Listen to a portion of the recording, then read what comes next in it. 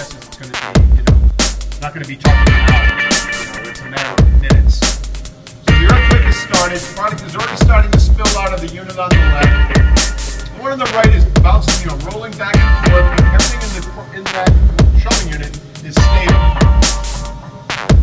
Lots of product spillage, and as the shaking intensity increases, you notice the shoving unit on the right actually slows down.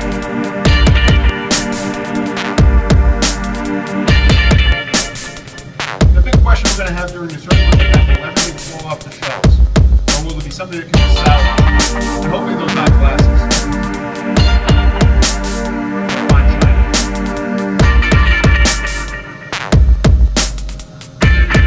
That box slid like it wanted to go.